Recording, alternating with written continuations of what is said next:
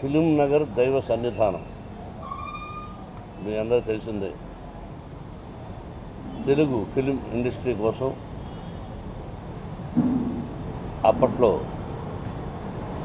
Congress government స్థలం ఇవ్వడం, అంటే తెలుగు ఫిలిం ఇండస్ట్రీ మద్రాసు నుంచి హైదరాబాదుకు రావాలని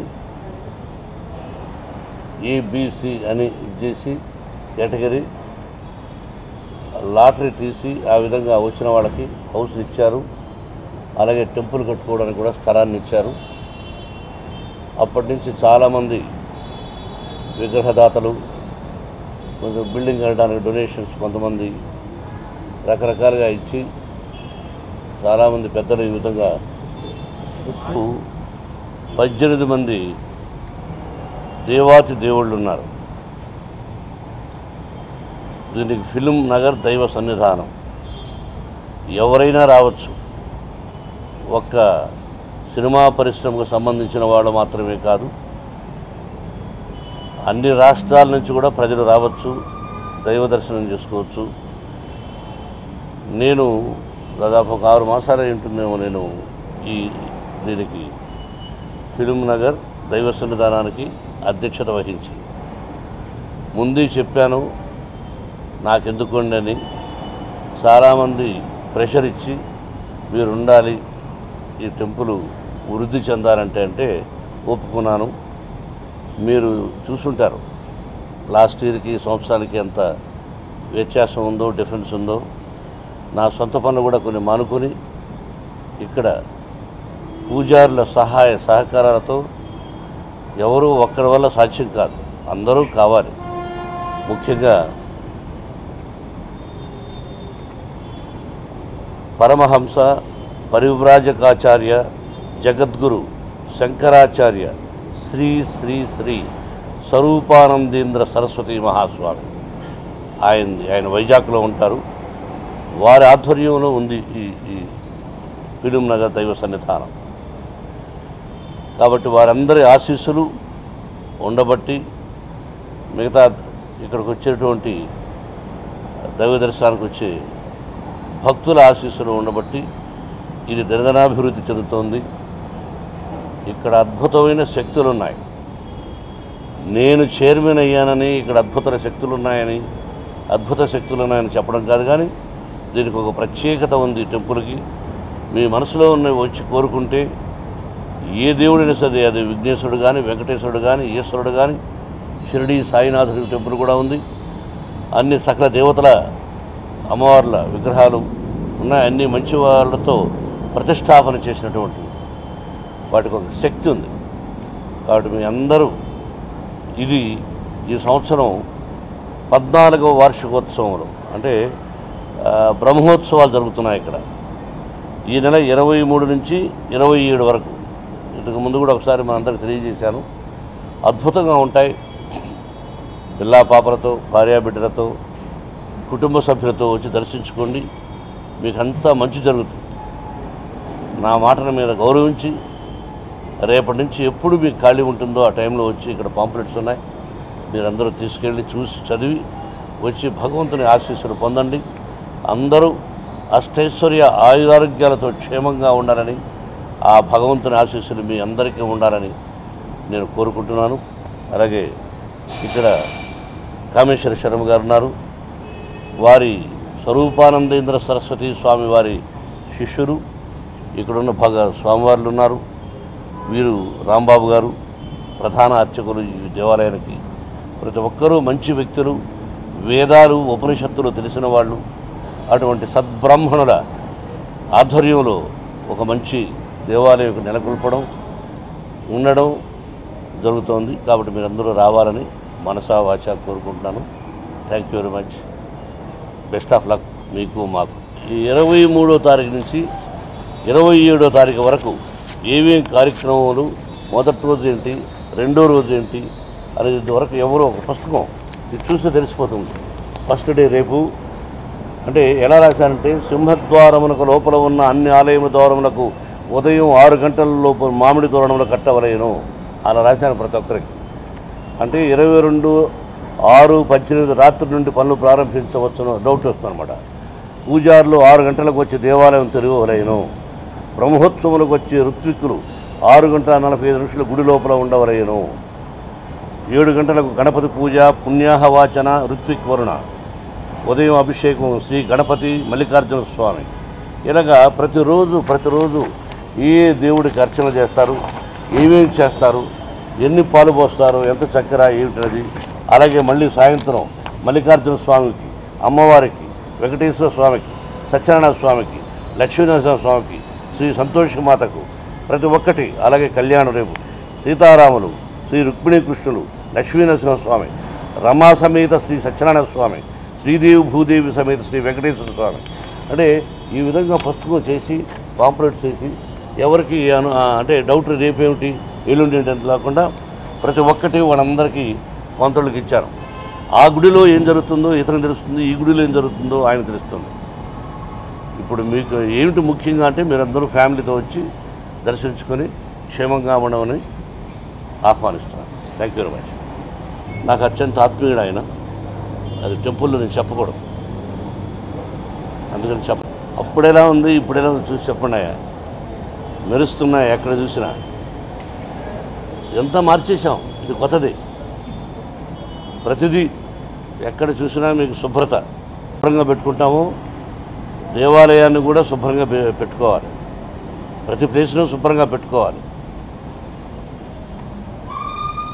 లోపల చాలా అన్ని బోర్డులు రాశాం.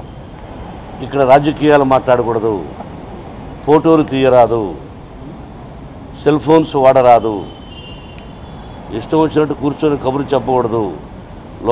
లోపలికి వస్తే ఆ ఓంకార శబ్దం, ఓం అనే శబ్దం. ఏ భగవంతుని దర్శించడానికి వచ్చారో ఆ భగవన్ నామ స్మరణ చేసుకుంటూ ఆ దేవుని దర్శించి లేదా మా అమ్మవారిని దర్శించి ప్రసాదం తీసుకొని సంతోషంగా కావాలంటే ఒక పక్కన కూర్చొని 5 నిమిషాలు అలా వెళ్ళిపోవచ్చు. ఇది సమయం సందర్భం కాదు, మాట్లాడితే అప్రస్తుతం. కానీ మాట్లాడకుండా ఉండలేము. కొన్ని దేవాలయాల్లో జరుగుతున్నట్టుగా మీరు పేపర్లో టీవీల్లో మీరే వేస్తున్నారు. అలా జరగవు ఇక్కడ. దేవుడి నగలు దేవుడికే ఉంటాయి, దేవుడి ఆస్తులు దేవుడికే ఉంటాయి. ఉండిలో వేసిన డబ్బు అది పవిత్రమైన ఆలయానికి అభివృద్ధికి జరుగుతుంది. పూజారులకు ఎవరైనా ఇవ్వదలుచుకునేది అది వారు తీసుకుంటూ ఉంటారు. అది అనుమతించాము పాలక మండలి, ఇంతకుముందు కూడా ఇప్పుడు కూడా.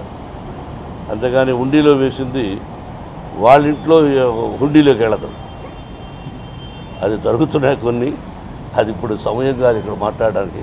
ఆశీర్వదిస్తూ ఒక శ్లోకం చెప్తారా? ఎవరు చెప్తారా? రండి, ఒక మంచి శ్లోకం చెప్పి అందరూ రమ్మని చెప్పండి. రండి. చందునా? శ్రీ గురుభ్యో నమః. హరి ఓం. గణానాం త్వా గణపతిగుం హవామహే కవీనాముపమశ్రవస్తమం జ్యేష్ఠరాజం బ్రహ్మణాం బ్రహ్మణస్పత శృణ్వన్నోతిభిः సేదసాదనం. శ్రీమహాగణాధిపతయే నమః. ప్రణో దేవీ సరస్వతీ వాజేభిర్వాజినీవతి ధీనామవిత్రియవతు. శ్రీమహాసరస్వత్యై నమః. గురుర్బ్రహ్మా గురుర్విష్ణుర్ గురుర్దేవో మహేశ్వరః. గురుః సాక్షాత్ పరబ్రహ్మ తస్మై శ్రీ గురవే నమః. శ్రీ గురుభ్యో నమః. హరి ఓం. అలాగే మా పాలక మండలి అధ్యక్షులు శ్రీమాన్ మంచు మోహన్ బాబు గారు మా అందరికీ కూడా దిశానిర్దేశం చేస్తూ ఈ బ్రహ్మోత్సవ కార్యక్రమాలని అత్యంత వైభవంగా జరిగేటట్లుగా ఎంతో చక్కగా ఈ కార్యక్రమాలను ఏర్పాటు చేస్తూ ఉన్నారు. ఈ 5 రోజులు కూడా పంచాన్నిక దీక్షతో స్మార్త ఆగమ, వైఖానస ఆగమ శాస్త్ర ప్రకారంగా 2 ఆగమాలు అన్యోన్యంగా ఈ హరిహర క్షేత్రంగా పరిడిల్లుతున్నటువంటి ఈ ఫిలింనగర్ దేవ సన్నిధానంలో ఈ బ్రహ్మోత్సవ కార్యక్రమాలు అత్యంత వైభవంగా జరుగుతున్నాయి. ఈ జరిగేటువంటి కార్యక్రమాలని భక్తులందరూ కూడా విచ్చేసి ఇక్కడ జరిగేటువంటి ఉదయం పూట జరిగేటువంటి అభిషేక కార్యక్రమాలు, ఆ దేవతల యొక్క మూలమంత్రాలతో జరిగేటువంటి హోమ కార్యక్రమాలు, అలాగే సాయంత్రం ఆ స్వామివార్లకు జరిగేటువంటి విశేష బిల్వదళార్చన, తులసి దళార్చన, ఈ అర్చనా కార్యక్రమాలు, కుంకుమార్చనలు ఇవన్నీ కూడా దర్శించి ఆ తర్వాత ఆదివారం సాయంత్రం, సోమవారం సాయంత్రం, మంగళవారం సాయంత్రం వరుసగా మొదటి రోజు ఆదివారం సాయంత్రం సీతారామ కళ్యాణం, అలాగే రుక్మిణీ సత్యభామ, లక్ష్మీ నరసింహస్వామి, రమా సమేత సత్యనారాయణ స్వామి, శ్రీభూ సమేత శ్రీ వెంకటేశ్వర స్వామి వార్ల కళ్యాణం జరుగుతుంది. సోమవారం రోజు భ్రమరాంబికా సమేత మల్లికార్జున స్వామి వారి యొక్క కళ్యాణం జరుగుతుంది. మంగళవారం రోజు సాయంత్రం శ్రీ వల్లీ దేవసేన సమేత సుబ్రహ్మణ్య స్వామి వారి యొక్క కళ్యాణం జరుగుతుంది. కాబట్టి ప్రతి ఒక్కరూ కూడా ఈ బ్రహ్మోత్సవ కార్యక్రమాలకు విచ్చేసి ఆ స్వామివారుల యొక్క సకల దేవతల యొక్క అనుగ్రహాన్ని పొందవలసిందిగా మీ అందరినీ కూడా, భక్తులందరినీ కూడా ఆశీస్సులు అందిస్తూ, స్వామివారుల యొక్క దేవతల యొక్క ఆశీస్సులు తెలియజేస్తూ మీ అందరినీ కూడా ఆహ్వానిస్తూ ఉన్నాం. మా పాలక మండలి పక్షాన, మా మంచు మోహన్ బాబు గారి పక్షాన మీ అందరినీ కూడా మేము ఆహ్వానిస్తూ ఉన్నాం. నమో వెంకటేశాయ. నమస్కారం. నాకు చాలా సంతోషంగా ఉంది. డాడీ సంవత్సరం నాన్నగారు ఈ ఫిల్మ్ నగర్ దేవస్థానానికి చైర్మన్ అవ్వడం అండ్ ఆయన ఈ అతి తక్కువ టైంలోనే ఎంత డిఫరెన్స్ తీసుకొచ్చారు అని మేమందరం కూర్చొని అసలు వీఆర్ రియలీ సర్ప్రైజ్డ్. ఒక టెంపుల్ అంటే ఒక శాంక్చురీ లాగా, a place for hope and prayer. నిజంగా క్లెన్లీనెస్ ఇస్ గాడ్లీనెస్ అని. Please come. బ్రహ్మోత్సవాలు జరుగుతున్నాయి రేపటి నుంచి 5 రోజులు. వచ్చి మేమందరం కలిసి కట్టిన ఈ టెంపుల్ని మీ అందరికీ ఓపెన్ చేస్తున్నాం. ఈ బ్రహ్మోత్సవాలు ప్రతి 18 దేవుళ్ళు ఉన్నారు ఇక్కడ, దేవస్థానాలు. So please come at these 5 days and be a part of this celebration. And మా వంతు మేము చేయాల్సింది చేస్తూనే ఉంటాము, చేశాము. And I'm very proud of Nana on this new journey. And so మా టెంపుల్ మీ అందరికీ కూడా ఆహ్వానిస్తున్నాం. దేవాలయానికి భగవంతుడికి లేవు అని చెప్పకూడదు, ఎందుకంటే ఆయనే మనకి ఇవ్వాలి.